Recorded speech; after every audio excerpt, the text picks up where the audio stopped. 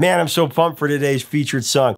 Named after a famous rock and roll legend, this is a blast from the past that came out of the blue, and it took the world by storm. I mean, nobody was expecting it, but everybody started singing along to this song as soon as they heard it. It was written by a band who became the unintentional heroes to the underdog, and was produced by a key member of the Cars. This geek rock classic pays homage to every decade of the rock era, really. You're going to feel great after hearing this one. Coming up next on Professor of Rock. Hey, music junkies, Professor of Rock, always here to celebrate the greatest artists and the greatest songs of all time. You know, if you have carefully curated the perfect mixtape in your past or in your future, you're going to love this channel. Make sure that you subscribe below right now and click the bell below, the red button, so that you get our latest interviews and our videos. So it's time for another edition of our series, #1 in Our Hearts. This is where we honor a song that was so amazing. It really deserved to be a #1 hit on the Billboard Hot 100, but for myriad reasons, it came up short. Today, we zero in on a song, or really an album for that matter, that spoke for a generation. Back in May of 1994, Weezer frontman Rivers Cuomo was attending Santa Monica Community College in California. At this same time, his band had released their self-titled debut, affectionately called the Blue Album. Remembering what should have been the ultimate bragging moment, Rivers said that he brought the album to class, to show it off. But everyone there was like, yeah, cool, whatever. It wasn't exactly the enthusiastic response that he was looking for. But even though Cuomo's classmates may not have been really overly impressed, the rest of the music world was about to go crazy over it. In the early days of Weezer, the band members resisted the label of nerd rock. This, even though the Blue Album may just be the subgenre's ultimate example. When you think of Weezer during this period, images of unraveling sweaters, Dungeons and Dragons, comic books, hacky sacks, and thick-rimmed glasses all come to mind. And it was this unapologetic nerdiness that really captivated the 90s MTV generation.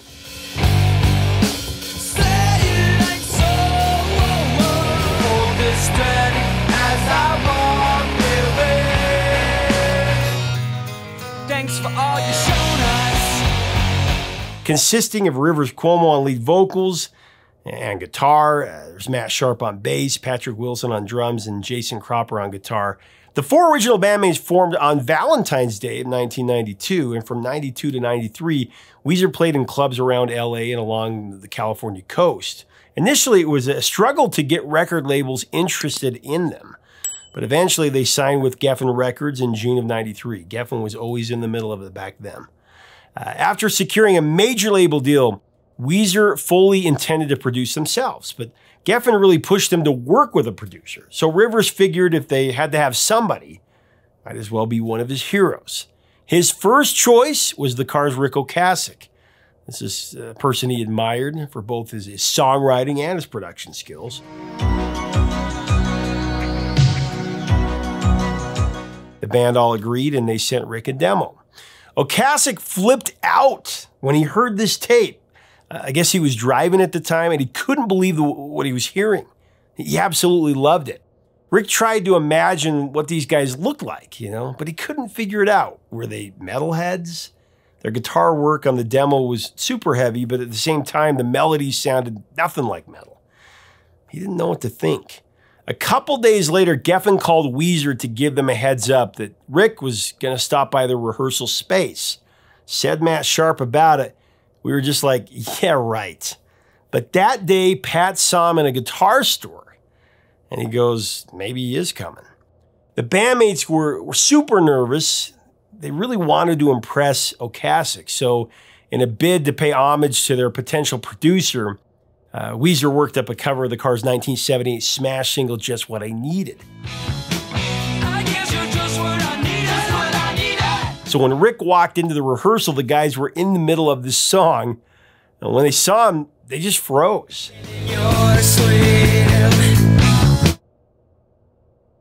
Ocasek told him, not to stop. Just pretend I'm not here. And then he just sat down on the floor and he pulled out some paper and he just started sketching. I just like to draw, he said. So I'm going to draw over here. The guys were like, okay, what do we do now? But then Rivers gave everyone the look, and in unison they burst into Just What I Needed. After hearing it, Ocasek said he thought it was pretty cute. It was a good first impression. And as for the rest of the rehearsal, he loved that too. Weezer had a powerful sound, and he wanted this job. Afterwards, Ric invited the band to fly out to New York and record the album there. The guys obliged, and they were soon on their way, setting up shop at SIR Studios for rehearsals and then Electric Lady Studios to record. Recording got underway in late August of 1993. However, by the first week of September, guitarist Jason Cropper was asked to leave the band. The reasons have never been fully revealed. Cropper signed a strict non-disclosure agreement. If he ever shares the details, he would, of course, be in breach of contract. What he would say was that he had nothing but the fondest of memories of his time in Weezer and that he didn't have anything disparaging to say about the band or the members. But with Jason gone, Weezer needed a replacement, and they needed it fast. Mixing was just 2 days away at that point. So the guys called up an LA friend, Brian Bell. They sent him a tape. Bell sent a tape back showing that he could play the songs, and he ultimately passed the audition. Now, since time was short, Rivers re-recorded Jason's backing vocals and his guitar parts himself. Ocasek told Rivers just to keep the old tracks, but Cuomo, ever the perfectionist, he was insistent. He then proceeded to knock out all of Cropper's parts in a one-day marathon session. When the recording was finished, what Weezer had was a nearly flawless 10-track album, with more geek rock glory than any of us deserved.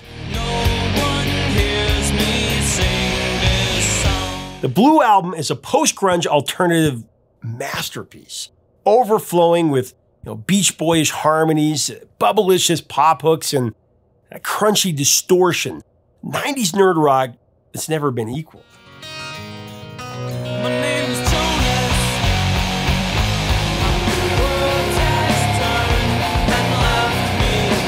Out of the record's 10 tracks, I would argue that really 9 of them could have been singles. The only reason it's not 10 is because the closing track, Only in Dreams, is 8 minutes long, and that wouldn't have worked. As it were, Weezer released 3 singles from the album: Undone the Sweater Song, Say It Ain't So, and today's feature, Buddy Holly. Don't worry, we're going to cover them all. This is a perfect album.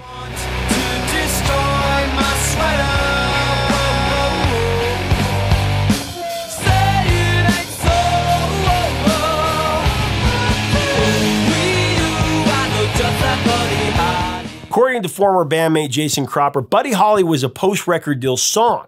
And in a sense, it was a celebration of Weezer getting signed. He said as soon as they were signed by Geffen, it was made known that Weezer had to step up their game. Rivers took the challenge to heart, and this next level gem was really the result of that. Buddy Holly was Cuomo bringing his A game to Geffen. In its early stages, Buddy Holly actually had nothing to do with Buddy Holly. Initially, the song name-checked a couple of silver screen icons instead. Ooh, you look just like Ginger Rogers. Oh, I move just like Fred Astaire. For those unfamiliar, Ginger Rogers was an American actress, singer, and dancer during the golden age of Hollywood and frequently co-starred with the likewise talented Fred Astaire. The two were one of the best cinematic couples ever to hit the silver screen. Also, Madonna name-checked them in Vogue, or En Vogue. You got the 90s reference there. Gene Kelly, Fred Astaire, Ginger Rogers, dance on air. No, you're never gonna get it. Never ever gonna get it. In the end, Cuomo would fast forward to a future time in pop culture history, and he would settle on 2 other pop culture legends instead. 50s rock and roll singer-songwriter Buddy Holly, and 60s and 70s TV superstar Mary Tyler Moore. You know it's a lie, 'cause that'll be the day when I die with According to the liner notes in Cuomo's Alone Demos collection, the lyrics to Buddy Holly were actually lifted from a real-life incident. Apparently, some of Rivers' bandmates were teasing his Asian friend and classmate for wearing her hair in a retro flip. They were the homies dissing his girl. Though band tension was something that Rivers rarely wrote about because that would just be awkward. In this case, it was all in good fun. No one was about to front, but it is this comical conflict that serves as the foundation of the song. It's all about defending a friend's honor, and though the lyrics, your tongue is twisted, your eyes are slit, it might not go over well with the modern Me Too generation. In the song's context, they are not intended as a slight to anyone, which is made clear when he sings, "Don't you ever fear, I'm always near, I know that you need help." Now, speaking of Buddy Holly, we gotta mention our awesome sponsor, Zenni Eyewear. If you want frames that are as stylish as Buddy Holly's, go to Zenni.com today. With so much variety, you can design a look that's all you, and then you can add amazing features. There's blue blocks, anti-fog, anti-glare, all for a price lower than a vinyl record. Go take a look today at Zenni.com. So for such a short composition, Buddy Holly really is power-packed with a lot of quotable lyrics. And from the woohoos to the OEOs, I mean, come on, there's no way to resist singing along to this song. And that catchy bridge. As if the rest of the song wasn't already way too much fun, this sequence just puts it well over the top. But as much as all the rest of the world fell in love with Buddy Holly, Rivers Cuomo really wasn't all that enthusiastic about this song. And when it came time to narrow down the track list, he didn't even want Buddy Holly on the album. Cuomo was concerned that the song, sounded too cheesy, and, that they would be pigeonholed as a novelty. Now, fortunately for planet Earth and its inhabitants, Ric Ocasek disagreed. And over the course of several days, he really campaigned to get the track on the album, the final cut.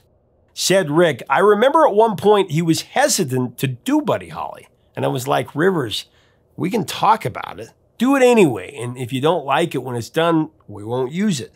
But I think you should try. You did write it, and it's a great song." Matt Sharp remembered that they'd come into the studio each morning and they'd find these little pieces of paper with doodles on them saying, "We want Buddy Holly." Ocasek was ever persistent. In the end, Rivers relented, though he wasn't completely convinced. Buddy Holly did land on the album. Now, the music video for Buddy Holly is one of the best of the 90s. Doubling down on the nostalgia factor, the clip features Weezer as the house band at Arnold's Drive-In from the 70s, 80s hit show Happy Days.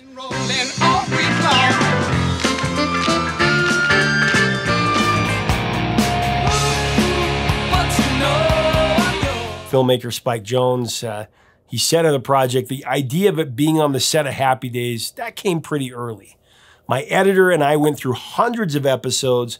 When we found the footage of Fonzie dancing, it was like a gold mine."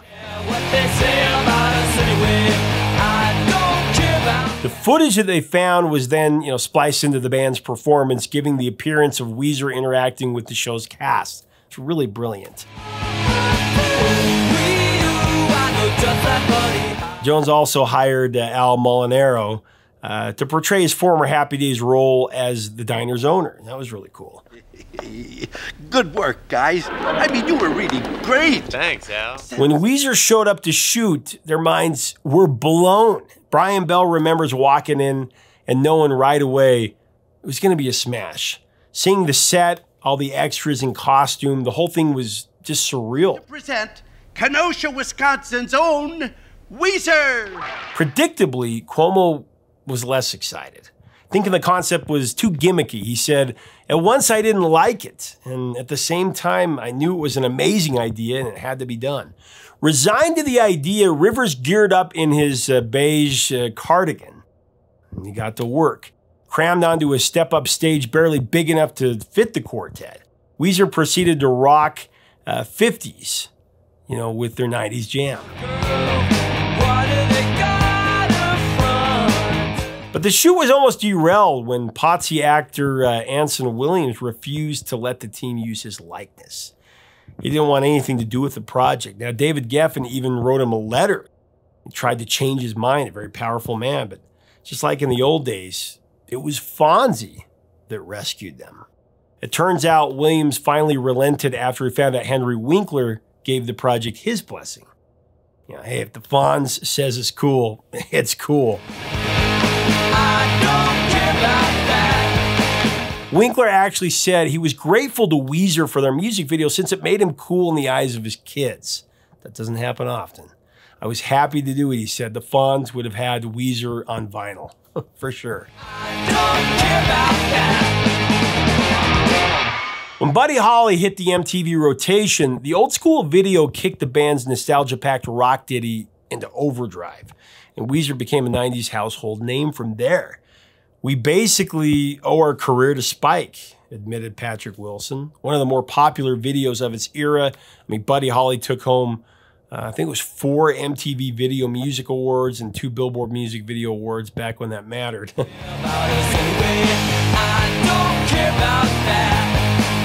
The band also benefited from a surprise Microsoft Windows initiative, packaged on the Fun Stuff CD-ROM that came with Windows 95. Buddy Holly's circulation increased even more dramatically. Happy Days is filmed before a live audience. Ironically, no one in Weezer owned a computer at that time. And at first, they were actually kind of angry that Microsoft didn't consult them. Said Wilson, I was furious because at the time I was like, how are they allowed to do this without our permission? Turns out it was one of the greatest things that could have happened to our band. Can you imagine that happening today? It's like there's one video on YouTube and it's your video. Awesome.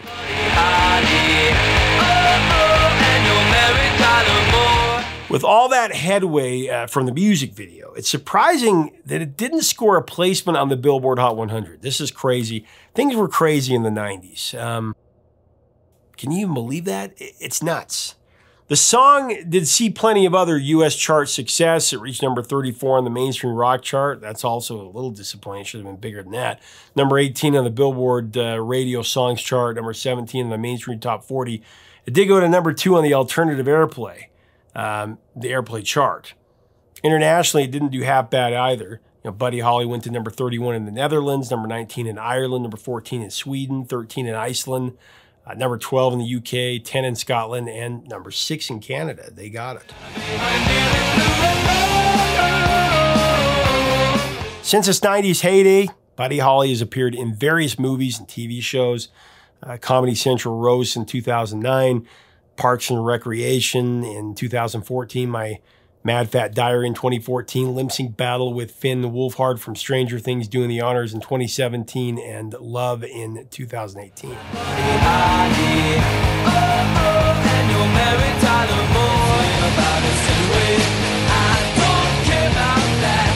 Buddy Holly was also covered by Bare Naked Ladies in 95, a double experience in 2016 and Switchfoot as well. Why do they gotta front? What did we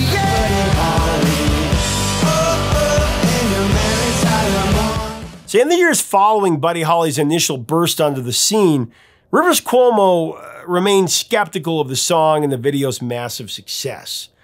It's strange that me and my music got caught up in this, is what he said in 97. But our music got to a lot of people as a result of that video. It's my least favorite of all the videos we've done. I think I'd like it more if it weren't me and it weren't my song.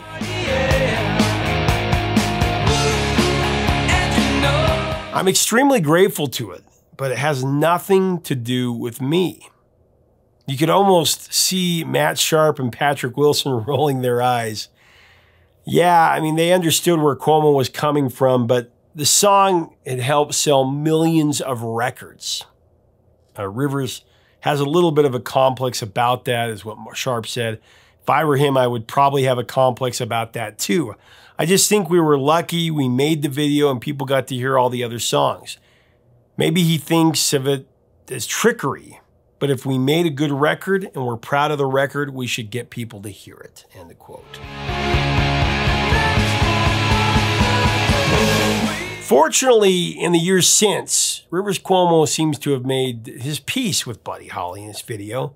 Just to cite one example, on Weezer's 2018 summer tour, audiences were treated with a Buddy Holly music recreation, really. Re-recreation. There at center stage, Rivers Cuomo was dressed in a preppy shirt, tie, and cardigan, just like he wore for the original video.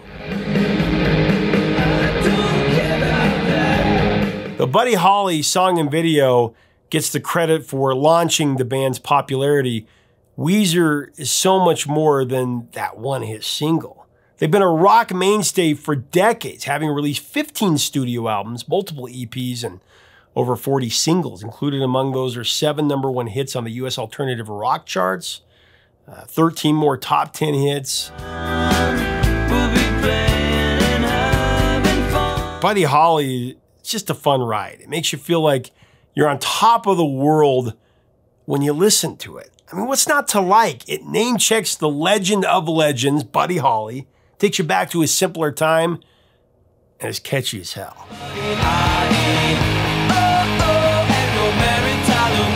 And 94 is a revelation for me and my friends. It was a fresh drink of water as grunge, was simmering, and a pick-me-up after Kurt Cobain had passed away. It was just fun. And in the times we live in right now, we could all use a little more fun. Tonight? That's not so good, Al. Not so good, Al. We will definitely cover more from this album. Leave us a comment about Weezer and their Happy Days hit, Buddy Holly. What do you love about this song? Tell us in the comments below. If you enjoyed this episode, check out some of our other 90s rock content. We got the scoop on Stone Temple Pilots, Interstate Love Song, Blind Melon's No Rain, and the Red Hot Chili Peppers Under the Bridge. Tell us what else you'd like to see from the 90s. If you like this video, take a moment to subscribe below. That way you never miss out on our videos. We'd love to have you as part of our community. Until next time, 3 chords and the truth, my friends. Talk to you soon.